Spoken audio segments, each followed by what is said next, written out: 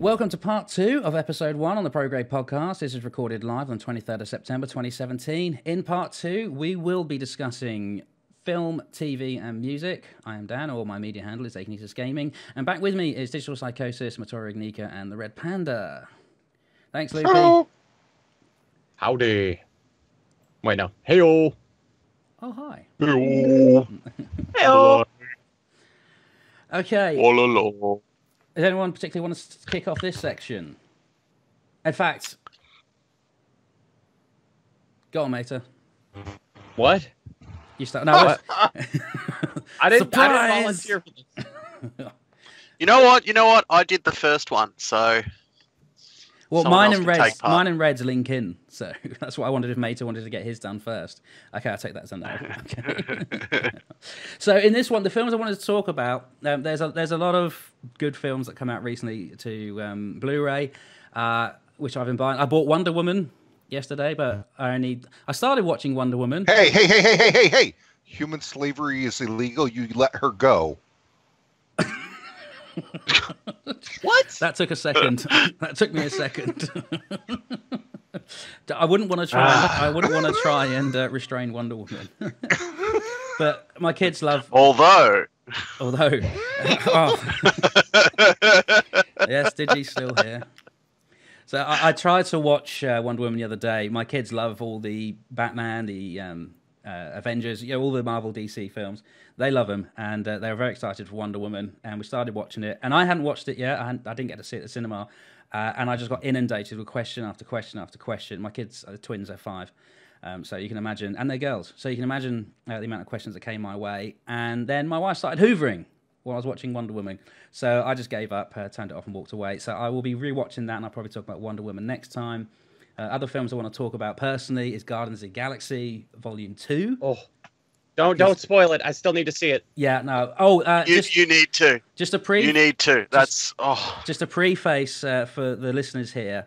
We will be keeping spoilers to an absolute minimum. My aim in this this segment, is not to spoil films for anyone.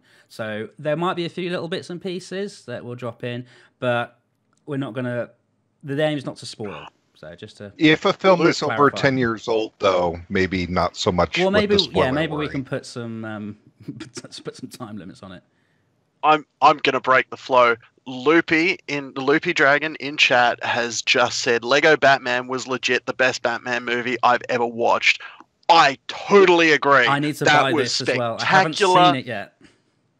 It's amazing. So good. If you haven't seen Lego Batman, do it. It's so funny. Well, I tried to get my parents round, because every now and again I get my parents over and we'll just have like a film night as a family. And I suggested Lego Batman, and it didn't go down very well. I was like, but it's Lego Batman. It's just a kid's film as much as it is an adult's film, and most of them are these days. Yep. So, yeah, I haven't seen Lego Batman yet. We'll buy it. We'll watch it. Very excited for that. There's a new Lego film coming out as well, isn't there? So, Yeah, Ninjago. yeah, that's it. Yeah, so Guardians of the Galaxy and Wonder Woman I'll probably talk about next time. I know that, especially with these being monthly releases, so we'll get a film discussion episode released once a month. So a lot of this is going to be outdated. I'm going to apologise for that, but we'll still have some fun with it, and we'll definitely do some classic films. But the one I wanted to talk about today particularly, and this was this idea for this film came about from talking to Red on our practice and setup sessions we had the other weekend for this pilot episode, is the new Alien Covenant film. So again, as with the gaming, a lot of these films that we'll be talking about and TV and everything will be predominantly sci-fi and fantasy heavy, because that's what we all like collectively. But there'll definitely be other things as well. Okay, Alien Covenant. Has anyone else watched Alien Covenant before I start going on about Never this? seen an Alien movie, so I'm out of this conversation. Really? Whoa. Big reveal. Mesa has not seen any Alien films. I'm shocked. I'm stunned. That's amazing. I don't know how you've missed this. That is actually amazing. Did I open a can of worms? No. Yeah. Well, not to me. I just find it interesting that there's actually a movie I've seen that you haven't. So. Yeah, but Mesa doesn't like Star Wars. Well, I don't like Star Wars either. Look, if you go back and objectively watch those films, they're not very good in retrospect. Jeez, we've just Never lost said about they were 80% good. of our followers now. The only Star series I care about is Stargate. Thank you very much. Well, yes. No, but I mean, High five, Mater. You've got taste. they were Hell good at the time, yeah. but they didn't age well, is what I'm saying. Particularly the prequel trilogy. Let's not talk about the prequel trilogy. That's a discussion on its own. I'm going to pull you away from that tangent now. Which side is it? Is it that side? No, it's that side. Okay. Yeah. we'll get this They're trying to high five each other Nah. through the stream overlay. Yeah.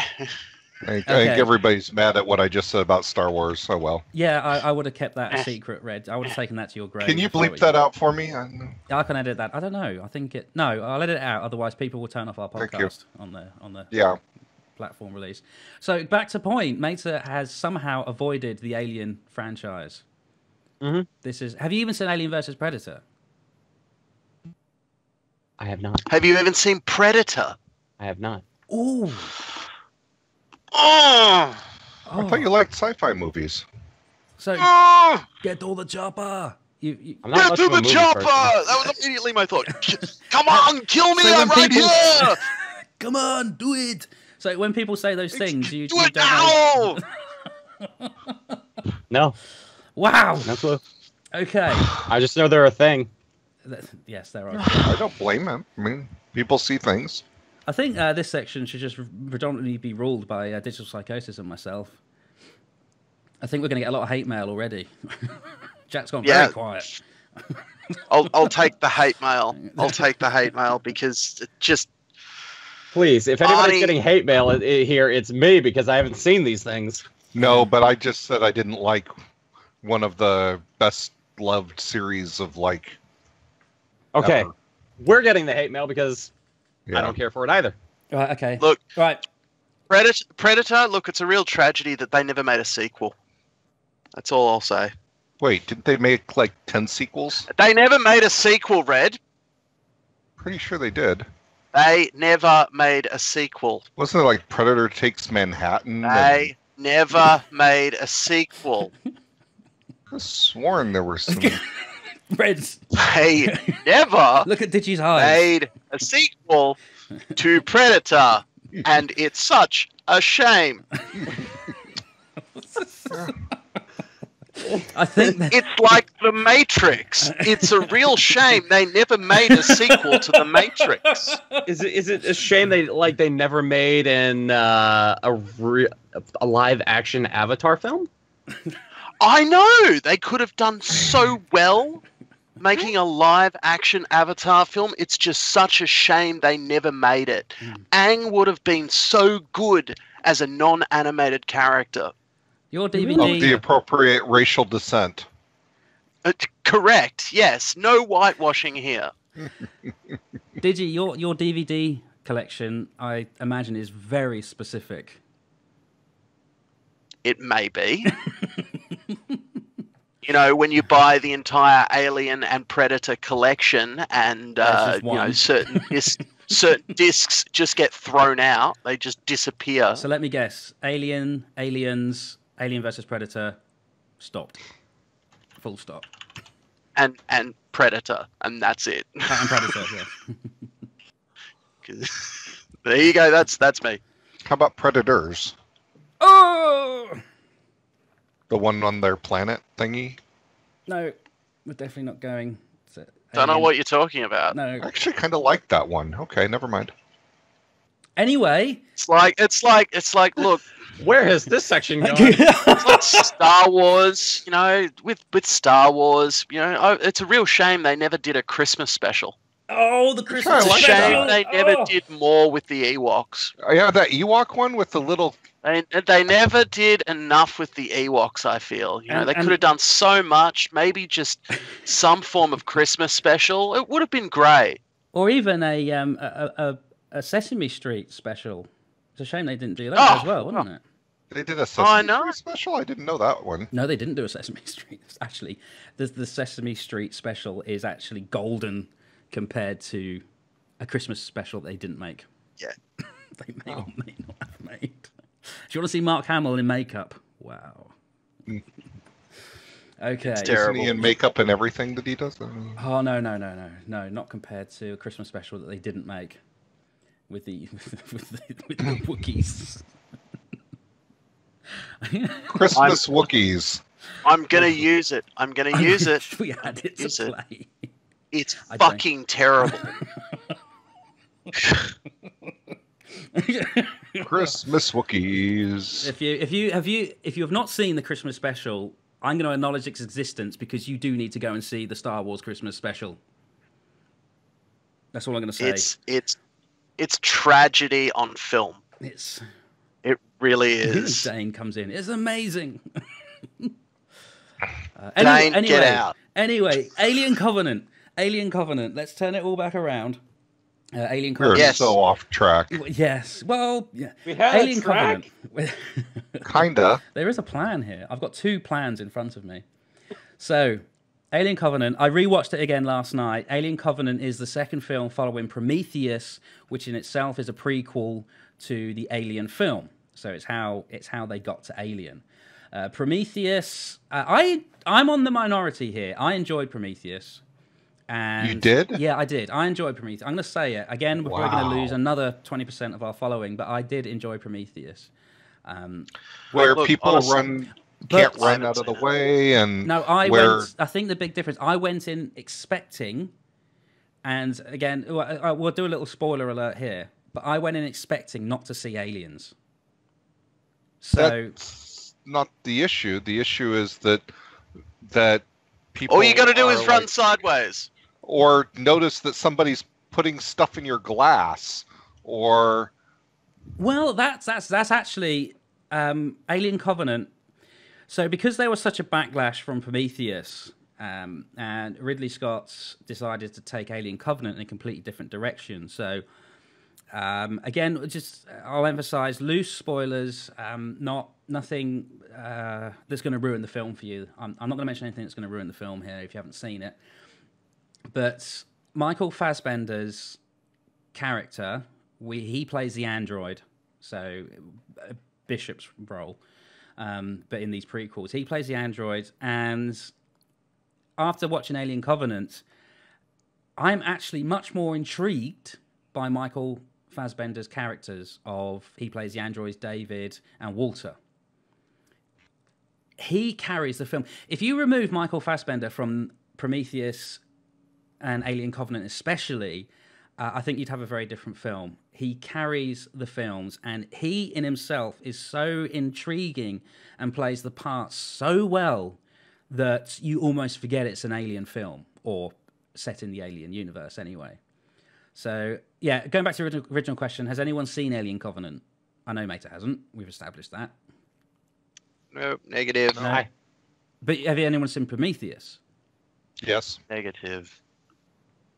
Yeah, okay, so Redson, Prometheus. So, yeah, Gajira's coming. Prometheus is fine if you didn't go to see an Aliens flick. And I think that's what a lot of people were disappointed with. People go to watch Aliens films to see Aliens. This is a prequel of Alien. But it was, in all fairness to Ridley Scott, he did emphasize that this film isn't about aliens. It's about the story leading up to it. But I think the backlash was so strong after Prometheus that for Alien Covenant, they had to put in some aliens, and they did put in some aliens. We're seeing the alien evolve in its creation from the weird serpent things that you saw in Prometheus up to what you recognize as a typical alien today from the franchise.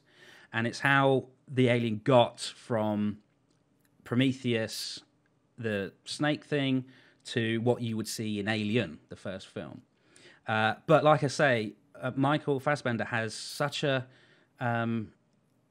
intriguing and well-played role in this, and it's also well-scripted, that the film almost becomes about him, and you're more intrigued about him. Well, for me personally, anyway, I was more intrigued about David and Walter, especially David, than I was the alien itself. And the alien just sort of ends up just being there rather than being the focus of the film. So, and I'm disappointed you haven't watched this, actually, Digi, because there's a reference that I'm going to make, which you now have to watch the film. You have to watch Alien Covenant. In Alien Covenant, there is the best fluting since Picard in The Next Generation. And I'm just going to leave it there. Not sure how I feel about that. It's a big call. You're really going to lean into that one? Yeah, you when you see it, you'll know exactly what I mean. The best fluting. And we'll go as far to say homoerotica as well with it. So it's like hard fluting 3.0. We're just skipping the 2.0. Going straight to 3. Fluting and homoerotica, you've got me. Yeah, there we go. So sold it to Digi.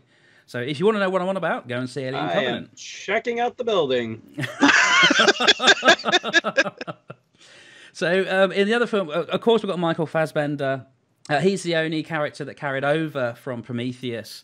There is, Guy Pearce's character is in there as well, but a much younger version. The film starts with David's.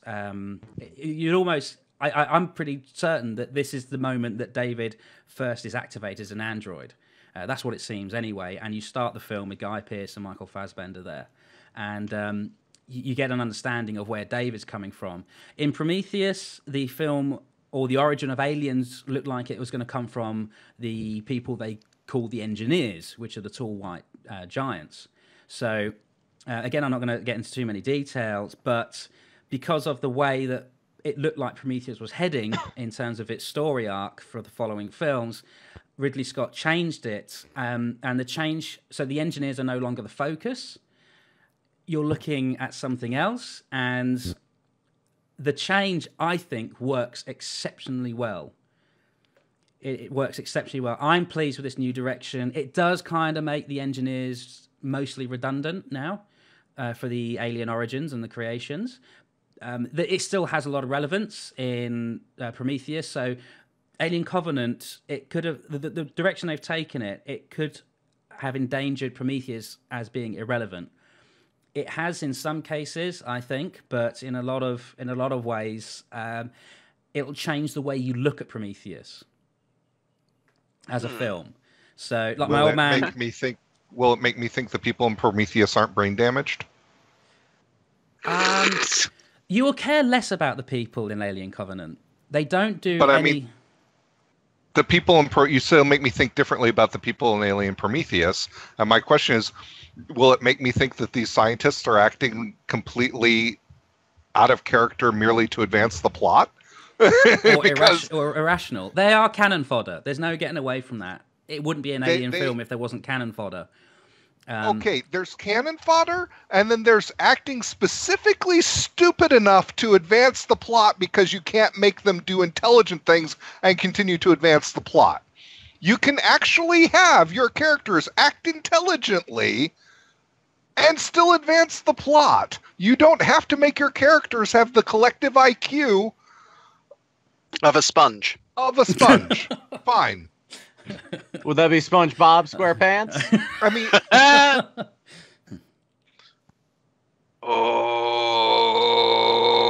I can't hear you. Using a med bay C-section to remove an alien. But that was the most intense part of the film. Refusing to run sideways when something's about to fall on top of you. Getting lost when you're the guys who had the mapping software. I'm not saying that there's no plot didn't holes we here. have those cubes that we sent out to map this whole place, and weren't we in charge of that? I really wish I remembered how to find my way out. Gojira's just covered the mistake Scott makes over and over is trying to explain the aliens. That's removed the mystery, and now they're just funny-looking orcs in yet another Middle-earth sci-fi special.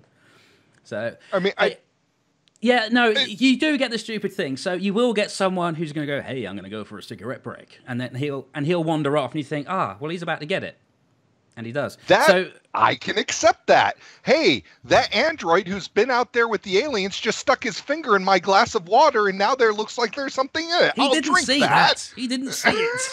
He did it right in front of him. If you watch the scene, he's looking at the glass when the guy does it. Oh, I don't know. I have to rewatch that.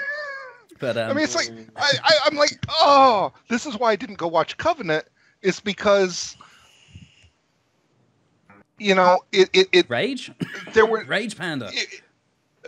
I mean, I'm okay Look, really, with really. people having to be movie stupid, right? I understand that movie stupid is a thing, but there's movie stupid and there's so stupid I'm surprised they were able to climb the ladder to get into the ship. Well, let me pitch it a different way. If you go and see an alien film, you pretty much want to go and see people die in horrible ways. You want to see the aliens, and actually, if I go see an alien film, I want to go watch what's her name, flame aliens and blow them up. But that's okay. Sigourney Weaver? Yes, I want to see Sigourney Weaver. Stay away from her, you bitch. Yeah, that's why I go to see alien films. So yeah, you get the people that are cannon fodder. You get a lot of characters that are just there to die in horrible ways. And Covenant, you will see people die in horrible ways in Covenant. Yeah, there is some weird things that happen that aren't quite even lore, I will say. For instance, watching the alien grow in front of your eyes very, very quickly. I know they grew quick anyway in previous films, but they just grow ridiculously quick. And normally when someone gets face hugged and implanted with the alien embryo, there's normally a bit of a wait between the alien being implanted and actually bursting out of the chest, right, or the back in one of the instances, which is not a spoiler because it's in the previews. So yeah, in Covenant, that is a very short time frame. The aliens seem to have suddenly accelerated growth, and yeah, who knows, maybe that'll develop a bit later on. But you do get to see people die in horrible ways if that's what you like. And if you're going to watch alien films, this is more Alien 2, not to compare them to Alien 1 or Alien 2, but this is more Aliens because there's a lot of action. There's a lot of action. There's a lot of beautiful, beautiful scenes. There is the suspense. I mean, Alien, the first film, was just about suspense, the anticipation. It was painful, but you had to watch it. Yeah, there is. Kajira makes the exact point about that. Alien is horror, whereas Aliens is action. Which, yes. Yep. Yeah. They're totally different films, and they both work. Yep. Yeah, and yeah, I just seen it in that Kajira. Well, Alien and Aliens are two different genres, both good, but very much chalk and cheese. Yeah. So in terms of the genre stuff, the Covenant is more towards Aliens. Not as much action. There's still the suspense there, and there's still action there, and there's a lot of gruesome deaths, if you're into that sort of thing. And there's no storyline or backstory with these characters. You don't really care for them that much. The only way you care for them or that give the characters weight in their emotions is the Covenant, which is the name of the ship. It's a colony ship, and the crew of that colony ship are all married couples, which is a bit silly in itself, but that's what it is. So when the spouses of individuals start dying, then that gives the widowed spouse a much stronger emotion, and makes them start doing some crazy things that they wouldn't have if there wasn't that broken connection of relationship. So, but that's as much as you get in terms of emotional weight behind the characters. You do get a bit of backstory from Danny, which is Catherine Waterston as Janet Danny Daniels, who's the main heroine. You do get a bit of backstory with her. James Franco's shortest appearance in a film, probably. It wasn't barely a cameo. But James Franco is in the film. He's at the beginning, and he doesn't last long. But there is you get a bit of backstory between James Franco, who's the captain of the Covenant, and Janet Daniels, or Danny, which is Catherine Waterston's character. But as far as that, there isn't really any character backstory. So you don't care for these characters. You do end up just waiting for them to say that stupid thing was, hey, I'm just going to go over here on my own. No need to follow. Yes, I will be back soon. Catch you later. And then from that you go, okay, you're just waiting for that person to get got by an alien. And you do see a good development of the alien itself as well. And like I say, but this film is about Michael. It's not about Michael Fassbender, but he steals the show, and for very good reasons, in a very good way. Like I said at the beginning, his character, you just get totally engrossed into his character in the film, and at points you even forget about the aliens themselves because Michael Fassbender is just so intriguing in his characters. And he plays beautifully. There's nothing wrong with any other performances. It's just, the scripting can be a bit stupid in places, as Red was. I think the alluding to. key difference behind these prequels and the Alien series, like the first 3 films, the fourth one I don't even acknowledge exists. The first 3, because while Alien 3 was the weaker of the 3, I still think it was okay. The difference is you always wanted to see Ripley survive. You wanted to see her survive and move on to the next film. How she does it. How she does it, how it all happens, how it plays out. It's a survival thing for her, and we want to see her survive. With this, we know that everyone's doomed from the start because it's a prequel. They are these aliens are killing machines. Right? They exist to kill. So these people are doomed from the beginning. That's the long and short of it. And it's like, well, there's no intrigue. If they're going to die, they're going to die.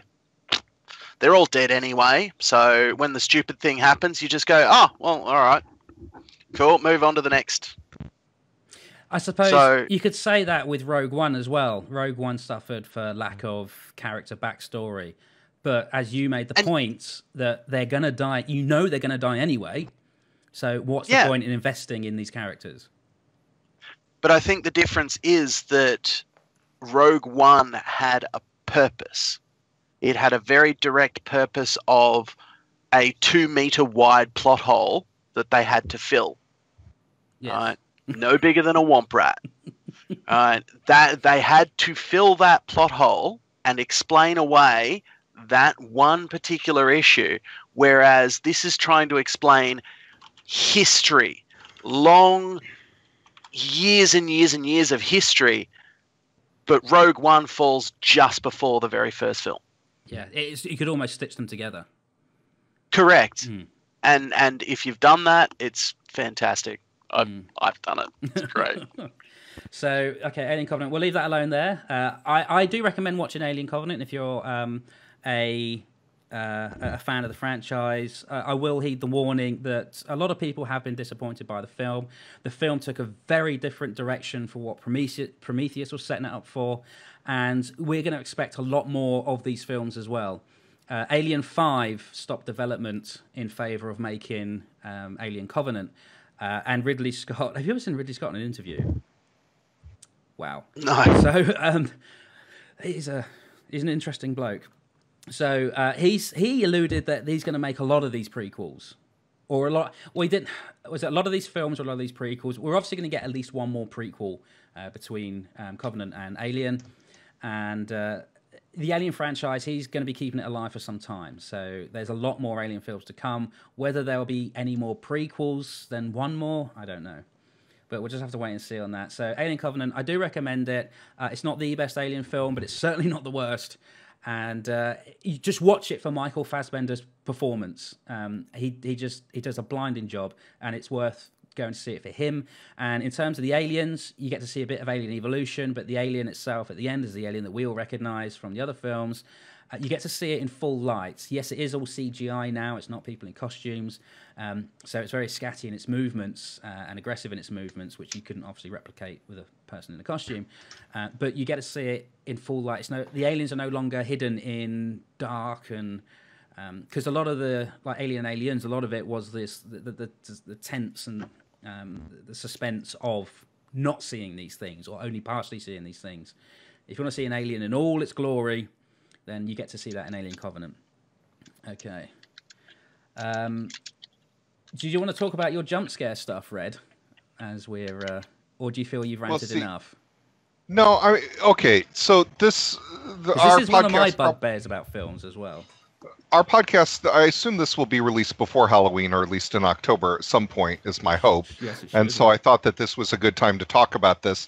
And I thought I would just briefly mention my personal favorite horror films, which many people who know me from my streams and such might go, wait, you've got a personal horror film you like? Because I tend not to be into that kind of thing. from most people's perspective. But this is Silent Hill. Silent Hill, the movie Silent Hill, and the sequel, I believe it's Silent Hill Redemption or something like that. I gotta look that up real quick. I'm sorry. Isn't that the one with Revelation, Silent Hill Revelation, Silent Hill Redemption, Silent Hill. Isn't that the one with Sean Bean in it, where of course he dies, because that's what Sean Bean does in every movie. Oh, stop it! I love Sean Bean. I reckon he's great. Revelation. He died this week. Silent Hill Revelation. It came out in 2012. It was the sequel, and Sean Bean is in it. Yep. I quite enjoyed that. I've seen that one, but yeah, I haven't seen the first one. I've seen that one. It's not bad. Well, what's interesting about that one is in the opening sequence, they give you a bit of a jump scare and oh man, you can tell it's late for me, and I can't think straight because I've been thinking too much. When they allude to something that's something's coming up, they allude to it. It's they're preemptively. No, not preemptively, but I don't know. Suspense. Anyway, they hint at they do a scene in a dream, and then you see the literal exact same scene later. And during the dream sequence, the first time, there's a jump scare and foreshadowing. There we go. And when you get to the actual scene that's not in the dream, there's no jump scare. It's the reverse.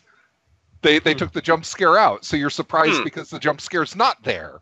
And this goes in beautifully to my rant on jump scares not being scary. So I like these films because there's suspense, there's a story to them. They play around a lot with things.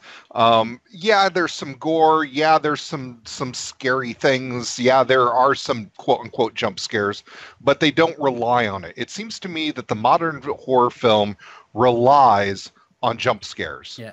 And what this amounts to is playing a very loud sound, flashing light in a otherwise darkened theater to create a startle reflex, which is what it is. It's a startle reflex. It's an autonomic response of your nervous system. If you are not deaf and I come up next to you and play a very loud, sudden sound in your ear without warning you, you're going to be startled. There are certain things that your body will do. Your blood pressure will rise. Your heart rate will increase. Your blood vessels will contract. You'll get a shot of adrenaline. That's not scary. That's taking advantage of the fact that we grew up in grew up meaning evolved in a situation where it was good to jump and run when something like that happened. Yeah, fight or flight, isn't it? Fight or flight. It's fight or flight. It's startle reflexes, and too many modern films rely on the startle reflex and say, "Oh, it's the scariest film ever." No, that's not scary. That's cheating. That's using an autonomic nervous system response to create a fake scare, a cheap scare, and it is the ultimate fallback of people who can't write scary things. It's become a movie trope that's well overplayed nowadays. Yeah. There is a point that was just made by Emerald in the chat. Watch Korean or Japanese ones and you'll be taught otherwise. Japanese horror is so very different to Western horror. I can definitely agree with that. If you look at The Ring, both versions of The Ring, the Japanese and the US version, so totally different, and it works really well. But it's a massive trope that is very highly overplayed nowadays, and I think that we're starting to see that a lot. I just can't be bothered with it. I can't be bothered. Well, exactly. With waiting for it. I know it's coming, and I was like, oh, just get on with it. True horror really comes from the existential dread of a film, right? And the same can be said for games as well. And jump scares, while they're all well and good, using Outlast as an example, right? Yes, there were jump scares in that, but the dread, the constant dread, is what freaked me out the most. Dread, right? Yeah, that's a good word to use. Yeah, those are the two things that are really major in the formula. One is the shock factor, and the other is the dread, and the dread needs to be stronger. If you take a look at the remake of Stephen King's It, now that everyone's talking about it because it's been released, and the common consensus is they've done away with the jump scares. It's just dread, constant dread. And I want to say something here from chat. So I'll go back. I'll do the recent chat first from All Shane. By the time you leave the theatre, you've forgotten the jump scare, but real horror sits in your brain long after the film. Yes, absolutely. And Gojira said a little bit earlier, I like disturbing horror movies, Event Horizon being a good one. That's fabulous. I still feel dread from the film Event Horizon, and I haven't watched it probably in over 10 years. But that is one that sticks in my mind. If you guys haven't played the Soma video game, when you want to talk about jump scares and dread and psychological twisting, that has some jump scares in it, but it makes you think, because it's all about what makes up consciousness and what you are and getting left behind, and the horror of, if I made a copy of myself and my copy went on, but I'm still here and I'm being tortured, does that really count? It's it is, you can do it, and movies do it. And part of the reason I like the two Silent Hill films is the duality that they try to play at, the themes they play at. And what's really interesting is most video game movies don't turn out well. And Silent Hill was a movie based on a video game, and it turned out well. I thought it was phenomenal. So, I think that, in honor of Halloween, I wanted to come out and say, what my favorite horror films were. And I wanted to say that, jump scares have their place. I'm not saying that there should never be a jump scare. But if the predominant horror effect that you use in your horror movie is a jump scare, a la, what were all these recent ones, with the kids and the haunted houses and stuff, with the found footage stuff, which, by the way, is also way overdone. Blair Witch stuff. Yeah, but there's been like 7 of these stupid ones that have come out, like with the Paranormal Activity. Yeah, Paranormal Activity and stuff like that. And found footage. I'm sorry, found footage can be okay, but get yourself a Steadicam. Invest a few bucks. Get yourself a Steadicam. Shaking the camera is not an excuse for drama or suspense. It's an excuse to make me nauseous and want to throw up. We're documentary makers. We're really, really good, but we hold our camera like this. Exactly. To make a documentary. Shakes his It's hands. lazy filmmaking, and a good one as well that I hate is they did it in the early Bourne films, where they zoom in on the action, and you have and they did it on some of the Transformers. Or cuts. Yeah, you cannot see what the hell is going on. You just got blur all over this. They're fighting, but you just can't see what's going on. It was one of the reasons that I think John Wick is a fantastic film. There was a movie I was watching last night, and I cannot, for the life of me, remember the name of it. It was that non-memorable, but it was a modern action film, and there was a fight sequence, and in the period of about 3 seconds, there were about 20 cuts in the fighting, and it's like you literally can't let someone throw a single punch without doing a cut. I had to see this punch from 5 different angles as it moved forward. And what is it? I couldn't even tell what was going on. So you do so many cuts that I can't tell what's going on, or you make it look like something it isn't because you're lazy and can't do it real, or you jiggle the camera around to get over the fact that you don't have anyone who can do it right and can't afford the special effects. John Wick, I did it right. Yes. Long sequences, not many cuts, and not a lot of shaky cam. You know, I can understand if you're running and doing a first-person perspective, fine. But if you're in a nightclub rave situation and there's a fight going on, there's already lights flashing, there's already darkness, don't shake the camera on me. I might as well just, Go make a cup of tea. Exactly. While that sequence finishes. So movie makers need to stop thinking they're being too clever by half when they do that kind of stuff. It's lazy. It's lazy. It's lazy. Jump cuts are lazy. Shaky cam is lazy, and too many cuts in one sequence are. I think jump scares should just be there to enhance the shock, not to be the shock. Yes. So that's the way they should be, without a doubt. That's the purpose.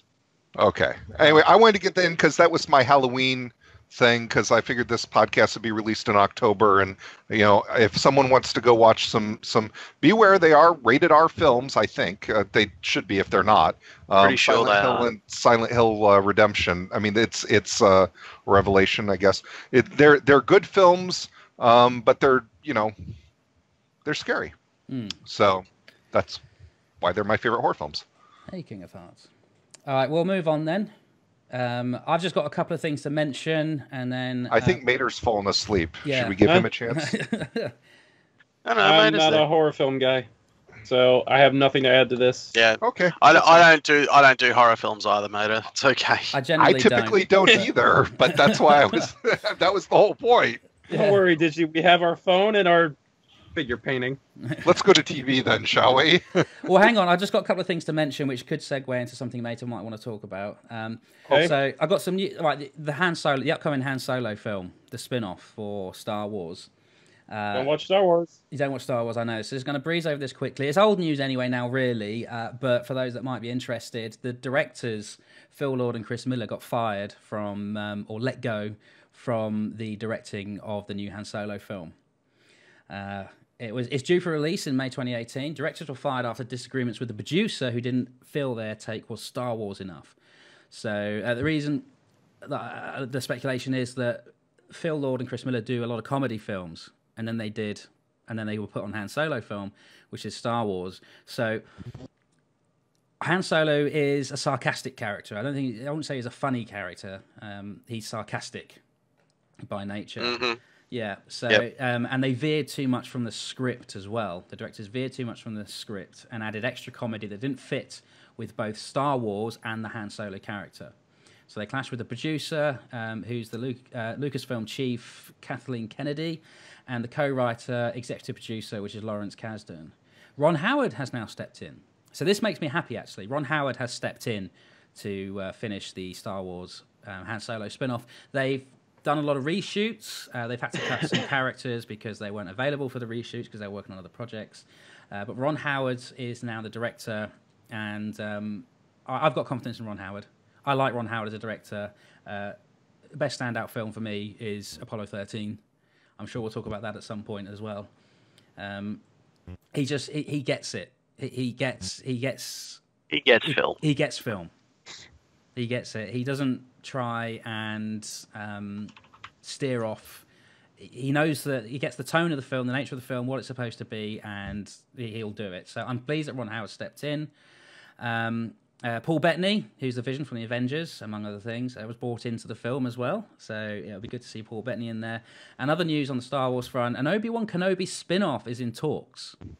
And Ewan McGregor is excited about reprising his character of Obi-Wan God, Kenobi. I hope he does. Yeah, I do. I hope he does. He said he feels like he's the right age. He's in between because he's 45 now. So he'll be a stepping stone between his young Kenobi and Alec Guinness's Kenobi. So hopefully that will happen. Star Trek Discovery launches today, the 24th of September, on CBS All Access. It's the 23rd. Get with the program. 24th over here, dude.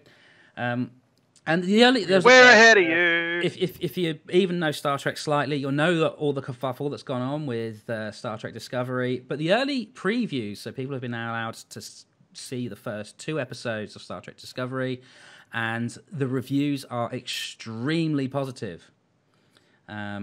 They say there's loads of action and backstory, and it definitely feels like Star Trek. For those that are worried, hopefully they'll offer some peace of mind. I'm ignoring everything. As a massive Trekkie, I am ignoring everything, pretending that no reviews exist. I don't want to know what happens. Form your own I'm opinion. going to go in blind. Yeah. Isn't this based in the new rebooted universe? No. It's the standard timeline. It's the standard timeline, but it's prior to the original series, so it actually fits in between. There are components they've said that there is going to be aspects of the outside timelines, but they're not going to be a primary focus. After the whole Warp 5, whatchamacallit guy. It's between Enterprise and... Enterprise. Yeah. And Archer and Kirk. It's between Archer and Kirk. Yeah. Okay. Yeah. Before Kirk, after Archer. Okay. Yep. That's me done with film and TV. So, have any of you seen Orville? All right, just going to say it hasn't come out in Australia yet. Do not say anything. Do not say a damn word because I need to get a hold of it. They're not releasing it here for quite some time, so I need to find a way to get it. I had words to say and things. You're welcome to say it. You're welcome to say it. I'm interested to hear about this because again, the reviews. I'm not gonna spoil anything. I promise. I'm not gonna talk about the plots. Red, it's okay. I was speaking for dramatic effect. What it has the potential to be a great series. It really does. The problem is that Seth doesn't know what he wants to do with it.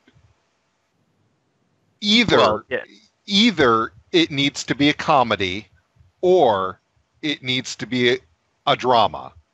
And he can't seem to figure out which he wants. Because he touches on some very mature content, and a lot of the jokes feel like they're just shoehorned in because he's Seth and he needs jokes. And, I mean, one of my favorite parts in the first series, though, in the pilot episode, and this is not spoiling anything too much, I think, is when one of the deck crew has to runs into someone else on his way to the bathroom mid-shift. And it's like, you never saw that in Star Trek. You never saw, the deck crew going, I'm going to go get a coffee and, hey, can we have soda on the bridge? The last captain let us have soda on the bridge if we kept it below. Oh, yeah, if you keep it below the console, you can have it. It's great. I mean, it's a real job, it's like, they're not this... I can relate. Yeah, exactly. So I think it has this potential to be this really great thing, but he has to find his stride. He has to figure out where he's going with it, and I worry that Fox feels like they're already playing games on what time slot it's here. And that's the death of the series. I think the big thing with Seth MacFarlane is that, well, there's two big things. The first being is, one, he's been in Star Trek a few times. Like there were quite a few episodes of Enterprise he was actually a crew member. All right, full speaking roles, everything. Like he gets Trek. He completely gets Trek. The second point is that he's made his money on comedy. So I think what you said about shoehorning in the comedy is something that he needs to do to get the audience to start with, and then he can build in the solid sci-fi. Do you think that's because people expect the comedy from him? No, that's the problem. Right. When I say he's shoehorning in comedy, I mean there's some really good comedy elements in the show that don't feel shoehorned in, and then there are jokes that feel like they were added on top of the already funny things that they were doing just because he felt he needed a joke at that particular moment. And there've been already. I watched. It's on Thursdays here, and I watched last Thursday, and I'm a fan. I'm hearing great things about it. I'm worried about what Fox will do, and I'm worried about where the series is going to go and all of that. And I'm afraid it doesn't have. I'm afraid if the ratings aren't good enough, it's not going to be given enough of a chance to get the ratings that it probably could get. Firefly. Yeah, exactly. Yeah, that's already been mentioned in chat by Loopy. Yeah. So. And Emerald. But yeah, the critically, it didn't look like it did too well, but from the general reviews, it seems to be a favourite already. So I'm looking forward to it. So far, the worst episode for me was the first. So it's so it's gotten better since the first one. So hey, I heard this our first episode. We're not too bad. Yeah. Yeah. Well, let's see. Just 2.5 hours late, you know. Yeah, no big deal. Nothing big. We're total professionals. We're professional. If Fox gives it his chance and Seth gets his stride in the writings, I think it'll be a great series. But they've got to learn that there's certain kind of humor that they shouldn't be trying to shoehorn into it. Yeah, they'll find their stride. Okay, moving on to television. I know this is television. That was television. Okay, I'll edit that out. It's just because I'm following my thing. Delete everything. Delete everything until this point. But the Orville was a pretty good lead-in from what you had said, so I figured I'd cover my 2 cents. I didn't give away any of the plots or anything, but I do recommend that you at least give it a try I'm looking forward to see how it goes. The other thing is The Expanse. I know Digi's got something to say on this.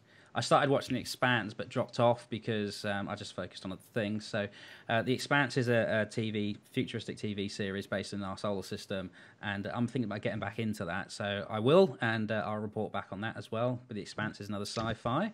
Digi?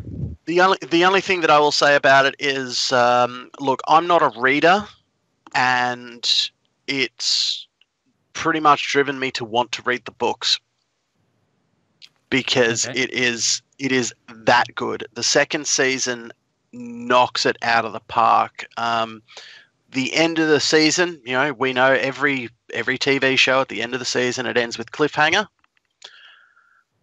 This ends with several, and the fact that there are multiple characters following multiple different plot lines, and this is just getting so complex, is really intriguing. It's all going to come together and it's all going to come to a head, but there has been so much going on throughout this season that it's absolutely wild, and that end of season series of cliffhangers is spectacular. So if you haven't watched The Expanse, I highly recommend it. It's one that I was very, very excited to see there was a season 2 dropping. It was great. And Conquerone just said exactly what you said. I'm actually going to read through the books because of how good it was. So it's a sci-fi. Conquerone, space see, that's my feeling completely. I cannot sing its praises enough. I don't hear much about it though. Maybe I'm not looking hard enough, but I'm pretty sure it's a Netflix only show. Yeah. But it's full sci-fi. Like it is a proper sci-fi show with no extra padding. It is hard sci-fi. Yeah, it is good. I'm going to get back into that and report back next time. Has anyone else got anything to say about film and TV? The Defenders. It was kind of all right. You were talking about jump cuts before, and all I felt like saying was, oh my God, that's The Defenders. That's everything that features Iron Fist, because Iron Fist is nothing but jump cuts. And seriously, if Iron Fist tells me that he is the immortal Iron Fist from Kunlun, one more time, I'm going to break his freaking neck. Now because he says it like 10 times an episode. 10 times a goddamn episode. Just, dude, stop. You are the immortal Iron Fist, enemy of the hand. You are defender of Kunlun. I get it. Stop. You done? That got well overplayed. But I got to say, Madame Gao, fantastic. She's still great. She was really spectacular. And I don't think we've seen the last of her. Okay. There you go. Okay, yeah, you got some good responses in chat from there as well. But we'll move on. Gojira, Cage is decent, but Iron Fist makes my teeth hurt. Dishrag, Punisher, which had a trailer drop the other day, with Metallica's One running the entire way through it. That trailer is special. It is absolutely awesome. I cannot wait for Punisher. And I'm a DC boy, and I never really liked Punisher as a character. I am at half-mast, waiting for this to drop. Excellent. That's it. I'm done. Right, we'll move on to the final segment of this part 2 of episode 1, which is music. And I have something to mention. So there's an upcoming artist in Australia called Lucy Neville. And she's a young Australian singer, songwriter, and musician from Sydney, Australia. She's released an album and singles in a solo career since 2015, but has just recently been signed to SAS Records. Hey! She's been played on local radio stations and can be heard on Spotify and Deezer or downloaded from iTunes, and she's got over 1 million plays on Spotify. So definitely worth your time. And she's also been featured in magazines. You can find her website at lucyneville.com, and you can find her on Twitter, Facebook, and YouTube, and Vivo as well. And why I mention this? Because she's my brother's girlfriend, so it's kind of a duty. But the oh mate, I could spruik my sister. My sister was on the very first season of The Voice in Australia. Oh yeah. Yeah. I didn't even know. Admittedly, she was. Yeah. She's younger, very talented, very talented. So what happened to you? There you go. It's a very What happened to me? I know. Thing to say. So I got some samples to play, but yeah, we got her on the girl. My daughters absolutely love her as well. Between Lucy Neville and Sia, that is pretty much all that's played in our house at the moment, and they're forever dancing around. I'm gonna see if I can. So, "Fall at Your Feet" was a single she released last year, and it's actually a tropical take on the Crowded House version. Did the original? Oh, cool. Yeah, so I'm going to play a sample of "Fall at Your Feet" from Lucy Neville, which won't work because I've muted the laptop. I'm trying new things here. I'm trying things that I've never done before. Akinesis, please. Okay, please. Okay, please. Here we go.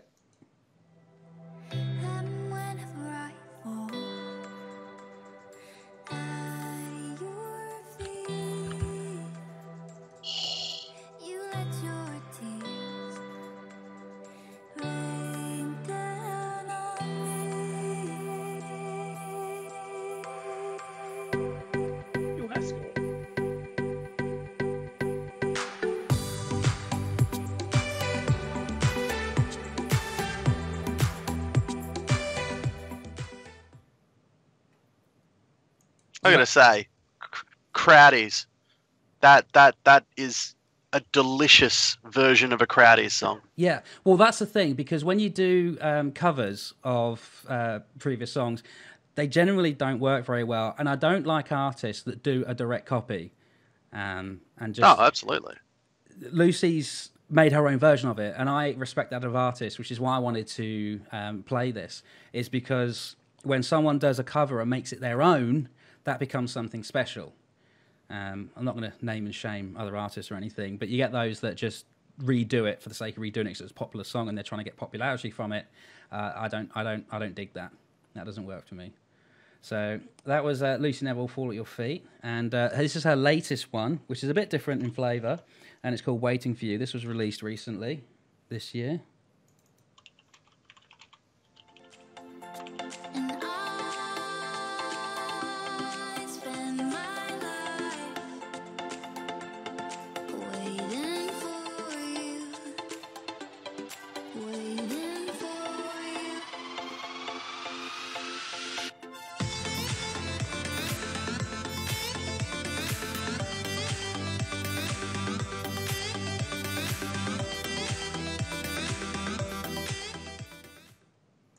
That was "Waiting for You."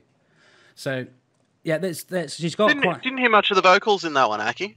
No, I only wanted to keep it to a short clip. So there is vocals in it.